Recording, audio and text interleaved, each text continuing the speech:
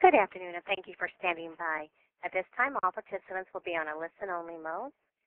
During the presentation, we will conduct a question-and-answer session. To ask a question, please press the star 1. This conference is being recorded. If you have any objections, you may disconnect at this time. At this time, I'd like to introduce your host for the call. Ms. Jared Lee, you may begin. Thanks very much, and thanks everyone who's joining us. This is the Brown Bag Lunch Series. It's a monthly webcast held at the lunch hour. The trainings leverage local successes by amplifying to a larger audience two model organizations, methods, materials, and approaches. Sessions are planned to last no more than 1 hour with two presenters speaking on the same topic from slightly different perspectives, each for about 10 to 15 minutes, followed by 10 to 15 minutes of questions and answers. Today's session is approved by the ISA for 1 CEU hour and by SAF for 1 CFE Category 1. If you haven't already given me your certification number, you can email me after this session. Alternatively, most state landscape architecture boards require only a certificate of completion, which I can provide to anyone who asks after this call as well.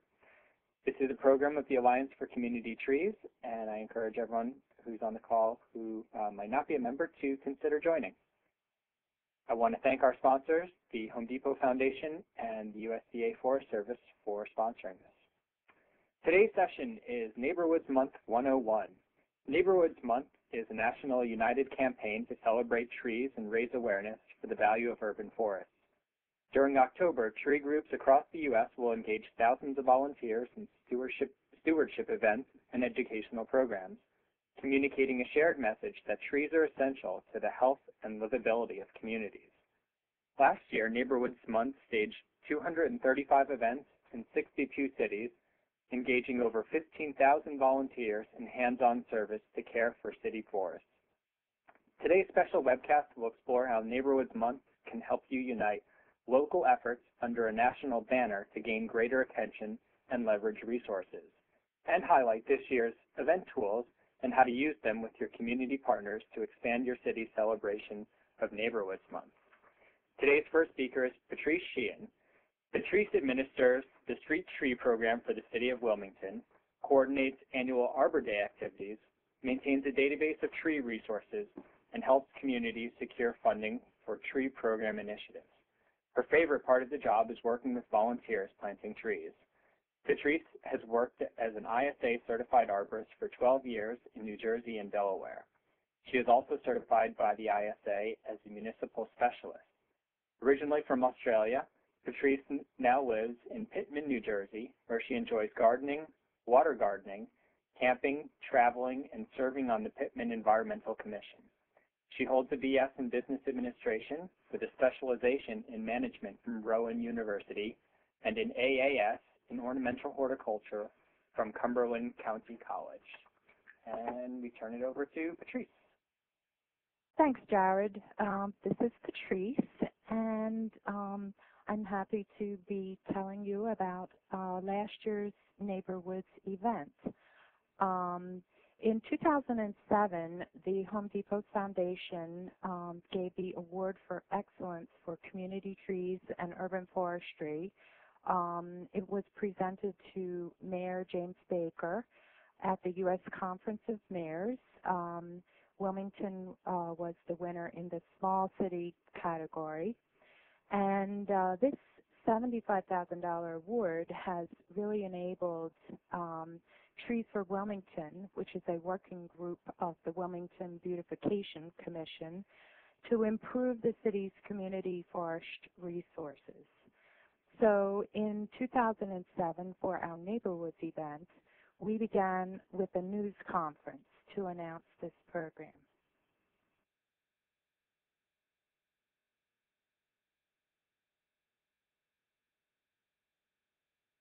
We invited the manager from a local Home Depot to present the award to Mayor James Baker and Pamela Sapko, who is our executive director at DCH, and she is also the chair of the Wilmington Beautification Commission. We invited developers, builders, and leaders from the community development organizations and partners like Habitat for Humanity, the Delaware Forest Service, to join us for a luncheon and celebrate the occasion at our offices in Wilmington, Delaware. Naturally, we included the ceremonial tree planting, and the luncheon was a great opportunity for developers to interact with city officials and members of the Trees for Wilmington group. After lunch, the mayor welcomed the attendees to our Greening Roundtable, and the theme of Money Grows on Trees was started with a presentation about the benefits and values of trees and why they are economically important. A panel of speakers spoke about real estate values, economic development, stormwater issues, local resources, as well as national resources and issues relating to trees. We concluded by asking participants to sign a green compact.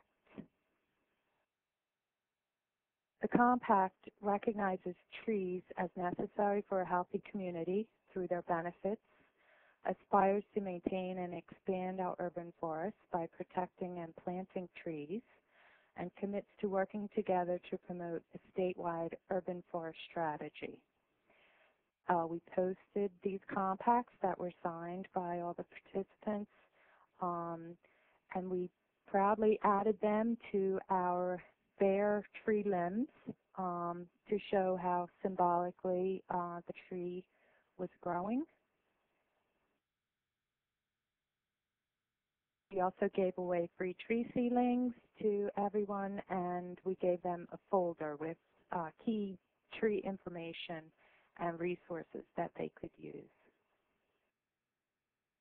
We also had other tree-related information available that they could take with them. And don't forget the T-shirts.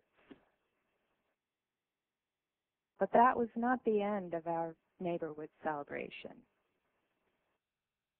In the evening, we invited our neighborhood tree stewards for a celebration of all that had been accomplished that year, beginning with yet another tree planting. After we had pizza, our AmeriCorps Vista worker, Andrea Mosher, gave the year in review and told all of our tree stewards what we had accomplished this year. We played NeighborWoods Bingo, and that encouraged everyone to mingle and get to know each other and snack on tree products that we had donated. We also presented our Tree Steward of the Year award. This has become an annual tradition, as well as acknowledging all the tree stewards who had applied for grants from the Delaware Community and Urban Forestry Council that year. The tree stewards also added their compacts to the ones that had been posted earlier in the day, and they also went home with their own tree seedlings. For NeighborWoods this year, we are planning a forum inviting the city council members, the mayor's office, as well as all of our tree stewards and Trees for Wilmington members to present the results of the U4 study that has recently been completed and kick off a campaign to increase Wilmington's tree canopy.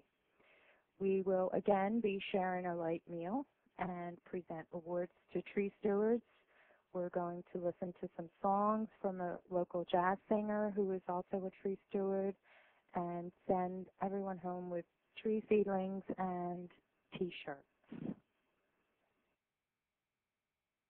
DCH is grateful for the support of ACT and the Home Depot Foundation, which has really enabled us to forge ahead with our urban forestry plans. And it has been very helpful to use the banners, logos, T-shirts, and the funding to help engage a really wide range of people from the community. Great. Thanks, Patrice. You're welcome. And if the operator can open the lines for questions, please. thank you. At this time, we're going to begin a question and answer session. If you'd like to ask a question, please press star 1 and record your name. To withdraw your question, press star 2. Once again, please press star 1 and record your name if you have a question. A moment, please. And there are two ways to ask a question. You can do it the operator had just mentioned and ask your question yourself over the phone, or if you're feeling shy or just more inclined to type your question, you can punch it into the Q&A section. It's one of the tabs up top, and I'll come online and read the question for you. But I wanted to start by mentioning, just because this is sort of what we do at the Alliance for Community Trees, the levels of leverage that, or some of the levels of leverage that we see in the event. I was out at the Green Print Forum in Sacramento that Sacramento Tree Foundation was doing, and Andrea Mosier, the VISTA intern, that was something that she had picked up from that, was about getting these people in the room who really can make a difference locally and having them sign on to a compact. And I just thought it was so neat that she had taken it just months after that session and integrated that into this format. And it's how things work within the network is you see a good idea somewhere else and you incorporate it into your own. And then building on that, Salt Lake City, Tree Utah and Salt Lake City, they had done a similar thing to what Delaware Center for Horticulture had done, just because the idea was there. I mentioned, they did this great event where they brought developers in and had the mayor there, and they're really key players in the room, and had them sign on to this compact.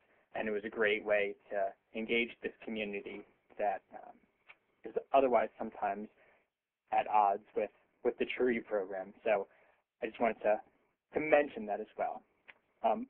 But I want to start by asking questions of Patrice. How did this event change your relationship, or how did you build on the relationship with developers specifically? Because we hear lots of stories from member groups around the country who would like to work closer with their developers, or find that that's a community that doesn't always engage in quite the way that they want. And I thought this was a great way to bring them in on a really positive note. Well, I think it's kind of a beginning point to open up the lines of communication and let them know what resources are available. And, depending on where the housing construction is going on in the city, we have gotten response from some of the builders to utilize the funding that we may already have in place through the Community Development Block Grant to plant new trees along, street trees that they didn't have to pay for. We got the funding to get it done, and it's always nice to get them done before the new homeowners move in, so that there's no question about what type of tree is there and whether or not there's a tree. It's a great way to get new trees in. Okay. And do you have thoughts on what was the particular attraction for the developers who didn't show up, and maybe thoughts on what might change in the future to get other developers who didn't come to be part of the discussion? I'm not sure. I think that it's just a matter of getting the word out and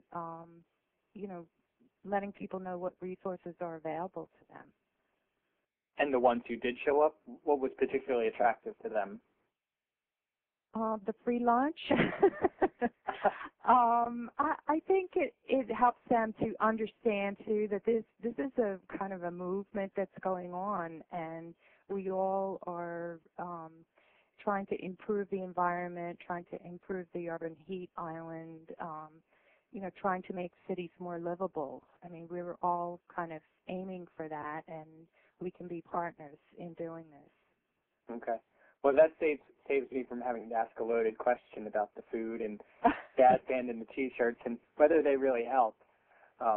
But that's something that I will mention later on the call, some of the resources that the Alliance for Community Trees does help with, whether it's a mini grant to help with food or T-shirts that we can send, because we are trying to help everyone with the national branding or the national and local branding, so people get the idea that you're doing something local, but it's also part of something national. And then, of course, food always helps bring them to the table. Right. All right. Does the operator have any questions? There are no questions at this time. All right. Is there anything you can tell us, Patrice, about how relationships with anyone who had been in the room, whether it was the city planning department or the public works or specific developers, how relationships have continued to build with any of those parties? Well, I think we have improved relationships with departments in the city, public works specifically, because we want to continue to, reinforce the importance of trees as a utility in the city, not just an obstacle. And so I think we are making some headway with that, and I think when they see also the community involvement in events that we do have, they realize from a political level that it's important too. Right. Okay, great. Well, we'll move on to the next presentation. The other thing, actually, I did want to mention about what Patrice had said. For anyone who doesn't know what U4 is, although I think for the most part a lot of the people in this audience do, we did actually have a webcast a couple months ago. We called it Trees and Technology, or Technology in the Urban Forest, but it's posted up on our website, and Scott Macko from the Forest Service, or he's with Davey now, gave a presentation on U4 and some of the other tools that are available for use in the urban forest. But it's a great tool. Many of the things out there are free for the community, and it's fantastic to hear that Delaware Center for Horticulture is moving ahead with those things. So thanks very much, Patrice. You're welcome. And if you do have a question for Patrice, we will open the lines again later for questions and answers, but we'll move on now. Is Claudia still on the line? I am. Great. And I'm actually in and I can see everything, so that's great. All right, fantastic. Well, let me introduce Claudia to everyone. Claudia Schenk is a native of Germany and has been living in Nashville for 13 years. She attended Belmont University and graduated with a BA in English and Business Administration. After working in the banking and insurance industry, she joined the Tennessee Environmental Council as the office director in June of 2004. Claudia has been involved in several programs for the council, such as the Nashville Earth Day Festival, 2005 to 2008, chair of the 2007 Nashville Earth Day Festival, and NeighborWoods. She also manages all council events, fundraisers, and the volunteer program. She is currently working on the second annual summit for Sustainable Tennessee in November in Nashville. The URL for that is www.sustainabletn.org. That's an effort to create a sustainable future for Tennessee. She lives in Nashville with her husband, daughter, cats, and dogs. And we turn it over to Claudia. Okay, thank you, Jared. Can you, since I just joined this, how does this work on going on to the next slide? Do I do that, or? You can do that, yeah. There's a blue arrow at the bottom left. At the bottom, okay. Okay, well, thank you, everybody. We found out about the NeighborWoods project, I believe, 48 hours before the grant was due last year. And one of our employees burned the midnight oil and supplied the grant, and we were very excited to have it. We have been trying to work with several organizations in general in the Nashville area, and when we decided to select our partners, we of course had the Alliance for Community Trees who enabled us to do this project, and then we also partnered with the Home Depot Foundation, with the Nashville Area Habitat for Humanity, and the Nashville Civic Design Center, and several local arborists and a couple of landscaping companies also got involved in the planning process. We decided to partner with Nashville Area Habitat for Humanity because they have ongoing projects, and they have set their focus for building on energy efficiency and educating people about the benefits of insulating your home or saving water. And so we thought that the planting trees and trees providing shade for their homes would tie right into that project. So we selected the project site called Providence Park, which to that at that time, and I think until last week, was the largest and most ambitious project they had with 135 households, I believe. They just bought the largest ever property a week ago or so, so this is kind of outdated. I'm sorry. There were no trees on the property when we surveyed it, and we explained that the benefits of trees would tie right into what they're trying to do there with insulating their homes really well and installing low flow showers and toilets and things of that nature. So they were all built using pretty strict energy efficiency codes. And the planning process involved these 5 components. The design was done by the Nashville Civic Design Center. We actually had them do the layout, and volunteers were mostly coordinated by Habitat for Humanity and the Tennessee Environmental Council. Of course, Habitat for Humanity has a vast amount of volunteers at their hands, so we thought it would make sense to use some of theirs to help with the project. The tools we were able to buy with a grant from the Home Depot Foundation. They also provided the Home Depot aprons and other things, and then we were able to use some of the additional tools from the Habitat for Humanity because they were just finishing up the project.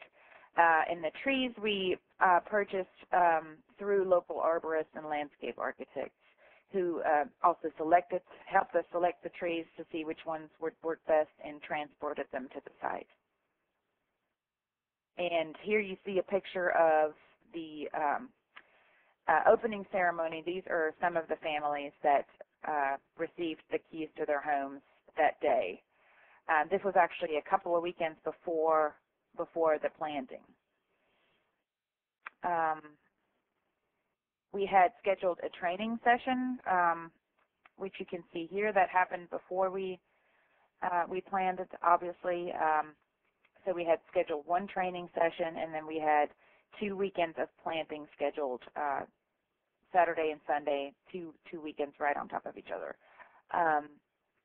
Staff hours that we worked where the Nashville Area Habitat for Humanity put in 240 hours, Civic Design Center in the design process, and they also participated in the planting, 45 hours, and the council 180. Here you can see one of our fabulous arborist volunteers who helped. He gave detailed instructions on what to do and what not to do with the tools and with the trees. So we ended up planting 100 residential trees, and ended up maintaining some of them. There were no trees on the properties of people, but there were some around the area of Providence Park that were not in people's yards, so we helped maintain those, mulch, prune, and water them. And so all in all, a total of 150 trees was either planted or cared for in those 2 weekends. After the planting, we went through to look at which trees had made it and which ones would need to be replaced. So of the 100 residential trees that we planted, we identified 10 that probably would have to be replaced. A couple of them had been abused, I'm going to call it, and then the rest was probably not watered properly. We also had a bad drought last year, and through the winter it didn't rain very much, so all that contributed.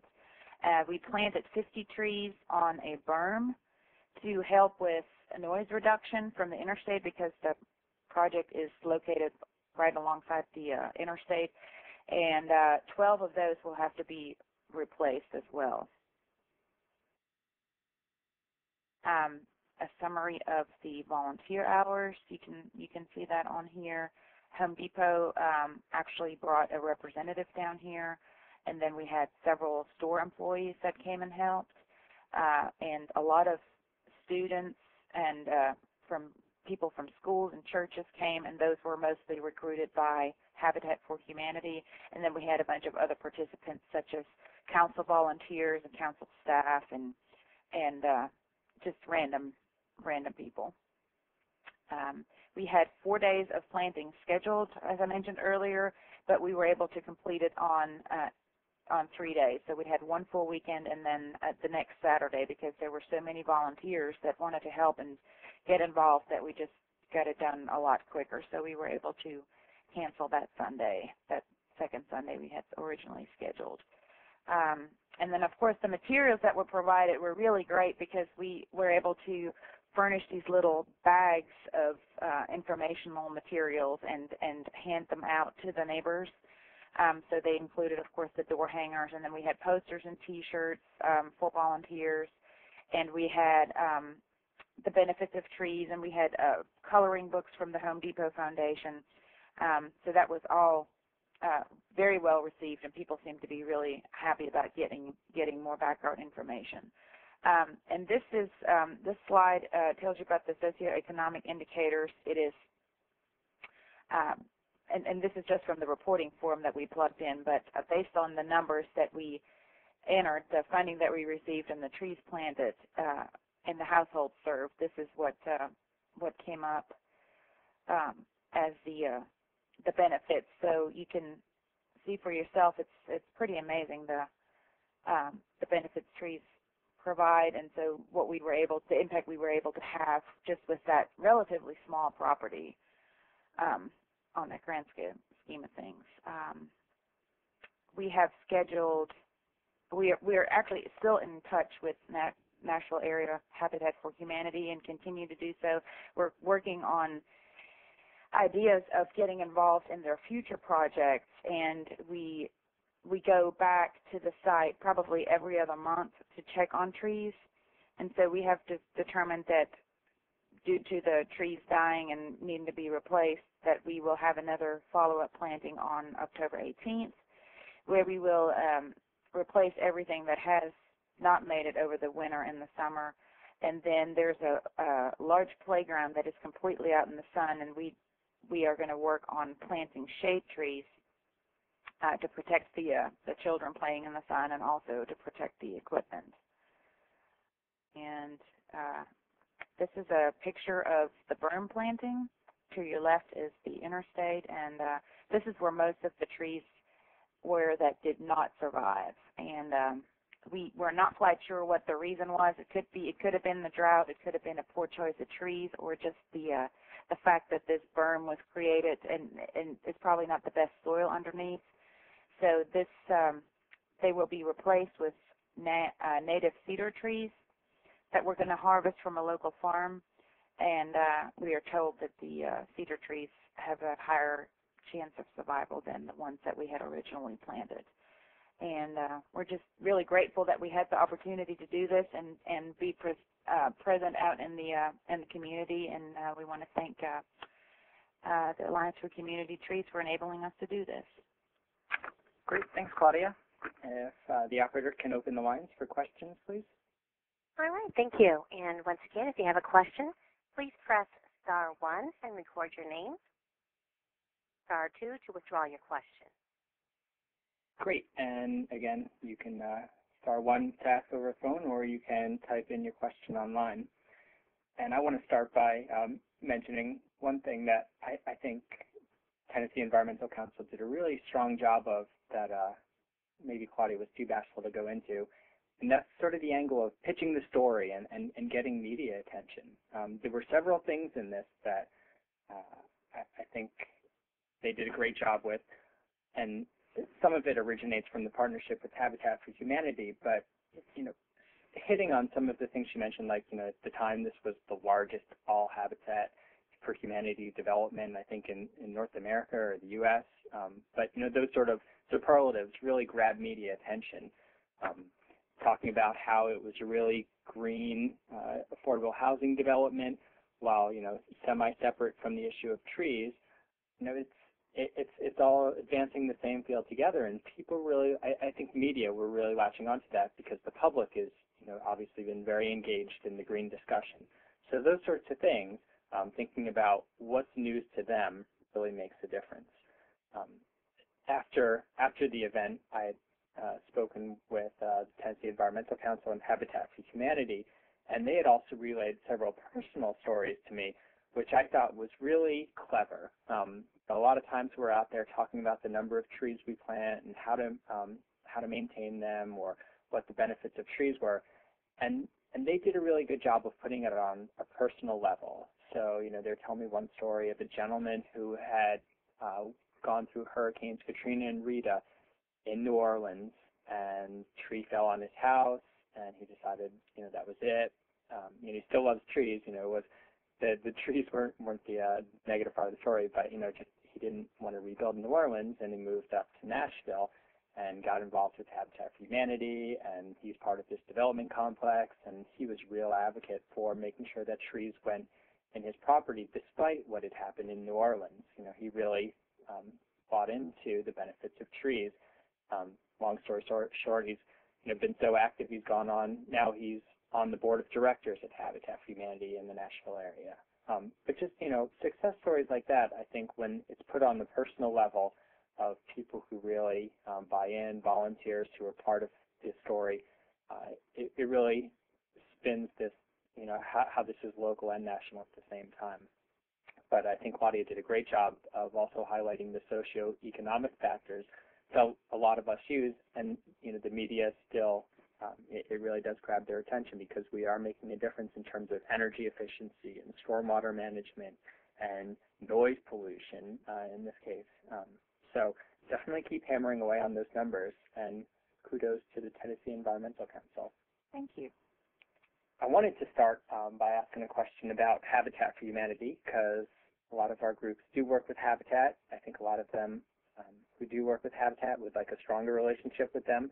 Mm-hmm. There are many groups who don't work with them and would like to. Do you have any tips for those groups on initiating a partnership with them, or what makes those partnerships work? I think if you come to them with a clear idea of what you're going to do for them rather than asking them what they can do for you, that has helped, because they are so incredibly busy, especially in the fall. And with the new planting schedule for October 18th, when I got in touch with them, they were saying that they're working on their biggest build time, and they're working on these other big projects now, and so they will help. They will always, it seems like they will always do their part, but you have to really be prepared to do work too, and they help you with the exposure, and they make sure that people know about it. But it's I think they were glad that we had, we brought the funding with us, and that we brought the ideas with us, and that we were doing the design, and that it tied into what they were doing at the time. So it all kind of, I don't want to say we catered to them, because we didn't, but it certainly seemed to align with their process. Right. And I think a lot of us see this where either trees are first on the chopping block when budgets get tight, or they're not fully thought out in the planning process. Have you seen something now on the back end where, at least with Habitat for Humanity, it's something that's more integral to their mission? I have not. Okay. I have not. But I know that it's, they were very supportive in the fact that they mentioned the trees for the playground. That seems, it seems like they're thinking in those terms now more than they did before. But I haven't talked to them about previous projects from a few years ago. But I would assume that based on the fact that they had built these houses with all this new insulation and, really tried to make these homes as energy efficient as possible, that there is a change of conscience going on. Okay, great. We have a question online. Was this project already planned out before the grant was received from ACT? If so, what changed once the additional support was granted? That is a good question. I may not be able to answer perfectly because I wasn't involved in the grant process. I was more involved in the carrying out and follow-up after the fact. But I do know that it was that the idea was laid out, and like I said, we had 2 days when we heard of this. We had 2 days to finish the grant, and the partners and the ideas were laid out beforehand. But then I think the actual how things were going to be actually done and who was going to do what, that all was laid out later on. Okay. And from my end, I don't have a firm memory on that. We I don't think it may have been the details of how things would be done, but the general concept stayed the same. We were trying to go into the, lower income, in an area with lower income households and work with them rather than go somewhere where it's not really needed. We really wanted to have that impact on people where, that it would provide several benefits, not just shade but it would also provide not a cosmetic effect, but you know what I'm saying. It would be nice for people to go outside and help contribute even to an even greater sense of pride of ownership, because that's what those people have as their first house, and they had an incredible sense of ownership, and they really wanted to make it great, and they were so appreciative of someone coming to help them make their house and their yard even more beautiful. And I'll draw a distinction, too, between the NeighborWoods Grant and the NeighborWoods Month, because this kind of blurs the line, since a lot of it did happen during NeighborWoods Month. Mm-hmm. But the NeighborWoods Grant is something that is a year-long project for most organizations. In this case, I think it was wrapped up in the span of a few months, not including ongoing care of the trees. Yeah. But NeighborWoods Grant, there are no necessary requirements for funding before project or vice versa. But for NeighborWoods Month, the idea is that it would be a project that a group is already doing, and we offer these resources to help you make it bigger and brighter, so to say. Yeah. Well, tree plantings planting trees, that's an ongoing thing. We plant trees all over the place, but we really wanted to branch out in some more, areas where we could have a bigger impact. Right. How long did the process take from planning to implementation? Well, if you think about when was the deadline for the grant, that was in September. It would have been or was it August? So probably the deadline was back in June or July. Okay, so we did not have much time. We probably had a couple of months, I would think. So it was a lot of work and a lot of fun, but it had to happen quick. Right. Okay. Does the operator have any questions? There are no questions at this time. Okay. Well, these are the questions that we had online, and if you still have questions, you can keep on typing those in, but I will move on to talking a little bit more about NeighborWoods Month, and thank you, Claudia. Mm-hmm. I'll tell you a little bit more about some of the resources we have for NeighborWoods Month. And I'll start with the website, which should be the central repository for anything you're looking for, to register your event, to see what events are already registered on the calendar, to apply for a mini grant, to get the online web banners and ribbons, whatever it might be. Hopefully it's all out there on the website. So www.neighborwoodsmonth.org is the site, and head on out there. We're continually making updates to it, so if you go back next week, you might see slight differences as well. The next slide shows some of the resources that we offer, and I'll pause here for a minute. We are wrapping up the final edits of the planning kit, and it should be available electronically probably within the next week, and then members will also get a hard copy mailed to them. But this is sort of the crux of planning a NeighborWoods Month event, and if you've done it before, it's maybe more second nature to you, but it has tips on how to work with the media. It has sample press releases in a template that you can alter in Word, but also gives it a nice polished finish. It has NeighborWoods logos on it, so the media knows it's part of a national campaign, and also places for you to put your logo on it, so it's more meaningful to them because really they cover local events.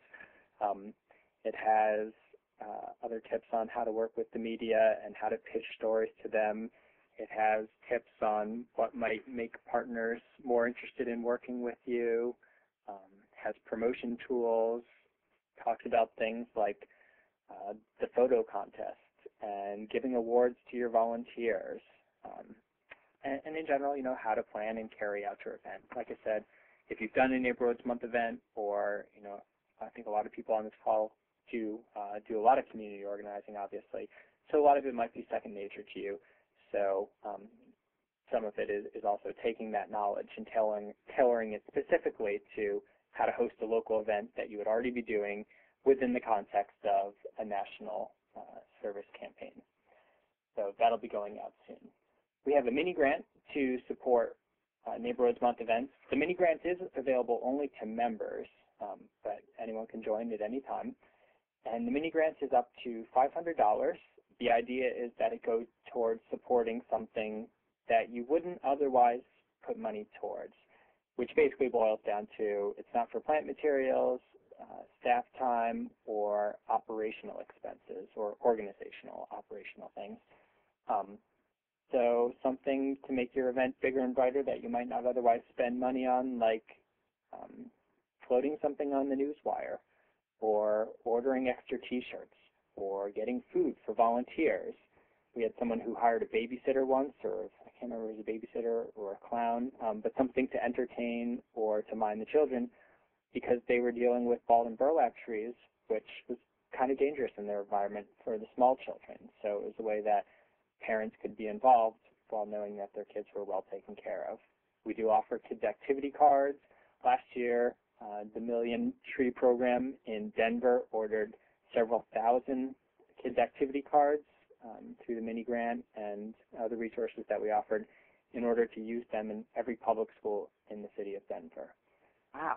So yeah, so things like that, think big, think, something that, would help you make your event a little bit bigger and brighter, and we definitely would like to help support that. We have a special T-shirt grant this year.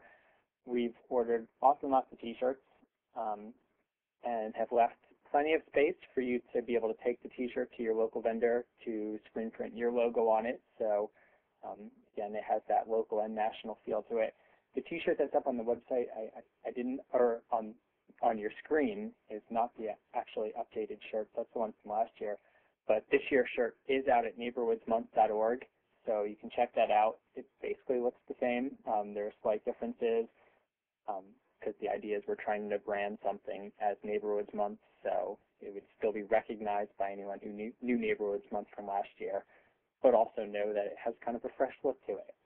So that's out there, and through the T-shirt grant, you can order 25 additional T-shirts. So you can have 4 T-shirts just for hosting an event, and then 25 shirts for applying for the T-shirt grant. We have, we'll help you with media outreach, and all of this is tied to registering your event. We can't help if we don't know what your event in October is. So register your event. But once we know what your event is, and if we don't have the basic details, I'll follow up with you, but what your event is, when it is, what time to what time, what location specifically, so media knows where to show up and what time that someone will be there to talk with them. You can add details like the mayor will be there, or there will be a photo session, or our communications person will be available to press at this time specifically, or maybe you ask certain distinguished members of the community to be there just for a half an hour time block, and that's you've locked them down to that, so that's the time you really push for media, and the rest of the time you're pushing for volunteers. But nailing down those basic details, if you let us know what they are, we'll help you with media outreach. We send things to national and local media. We'll help you put it into the NeighborWoods press release and media advisory templates, and we'll post it out on our website. And that's something you can refer people to as well. Maybe you don't have a website. Maybe being part of pointing people to the national website is of value to you, but it'll be out in our newsroom. It'll be out in the calendar events on NeighborWoodsMonth.org, so we can definitely help out on that. This year we have a few focus events, and these 2 events that presented today were focus events from last year. This year we have focus events in other cities like Tucson and Philadelphia, New York City, Boston, Los Angeles. So they're happening all around the country as well. And while the focus events are locked in for this year, if you're interested in being a focused event next year, let us know that. There are extra resources that we will help out with for focus events and just help you brand it even more so as part of that national campaign. We have a photo contest, and last year it was won by the Greening of Detroit, and we give a $500 gift card to the Home Depot for the winning entry. General scheme of it is showing the spirit of volunteerism through NeighborWoods Month. There are details out on the website, but yeah, submit your photos. I'll take as many photos as you want, email them to me, load them up to our Flickr site. But I bet there are many photos out there already that show just that, the spirit of volunteerism through NeighborWoods Month, and it could be worth $500. We have an awards contest. I think we're launching pretty soon a Volunteer of the Year award, so you can recognize your local stellar volunteer who could win the National Volunteer of the Year award. And we also have lots of resources for you. There are a couple of them on your screen right now. The online banner is something that you can slap up onto your website. There are some that move and some that don't, depending on what you like. We have Facebook and MySpace accounts if you're looking to engage that tween to 20 crowd. That's something that you can link up with. It's a great way. I know that Indianapolis, Keep Indianapolis Beautiful out there in Indiana, uses that as how they notify people of what events are going on. They've got all of their friends loaded up into there, and they send out the blast every time that something's coming up. And that's how those people want to communicate with them. So, it's just how they're tapped in. So it offers accessibility. Some of the other resources we have there are up on your screen. There's the door hanger and the gift poster, kids activity cards we went into. The door hanger I'll go back to actually. We send those out on sheets of paper that are 8.5 by 11, so they can load right into your printer, and the back side is blank. And the idea there is that you can print up your logo on them, your local information, maybe how to care for the tree that you just installed, and then there's a perforation so you can divide them into 2 door hangers, and that middle section comes out so it goes right on the door. So we try to think of resources that are of value to local community organizers and that they can tailor to their needs. I've got a couple examples here. Here's Keep Indianapolis Beautiful's website with one of the web banners up on there. Parks and People Foundation put the NeighborWoods Month logo on their website. We have a ribbon, and I don't have any pictures of what that looks like on the website because it's a JavaScript and it doesn't come through on a PDF. But it's another way that you can just put just a small graphic image through the upper corner of your website, and grabs attention but doesn't take up any additional space, and you can take it off after NeighborWoods Month is over. Let's see. Oh, I did grab one. Perfect. I guess that one comes through. So the one on the right, you can see there's one of the ribbons in the upper right corner for Valley Proud Environmental Council site. And then Tree Davis put a couple logos up on their website as well. And for anyone who does get the mini grant, there are some logos for you to slap up special for that. So just to give you the perspective of what the national campaign has achieved, you can see the blue is 2 years ago, the red 1 year ago, and then the yellow is last year, how NeighborWoods Month has really taken off. It's a young campaign, obviously, started in 2005, but it was something that the urban forestry crowd was asking for, and specifically our members. They wanted a campaign that was all theirs, that they could brand as theirs, and that's the idea of what NeighborWoods Month can be for you. So it should be an event that you're already organizing and that we can help, again, brand with a national flavor to it. But you can see last year we had 225 events, 35,000 volunteer hours. We were in 62 cities. So it's really taking off, and I'm excited to see what it'll be this year. So please register your events, neighborwoodsmonth.org. Going into the socioeconomic factors, I think for me, this hammers home the message of these are events that are happening already. locally you're making a huge difference. And NeighborWoods Month is just a time when we all push together.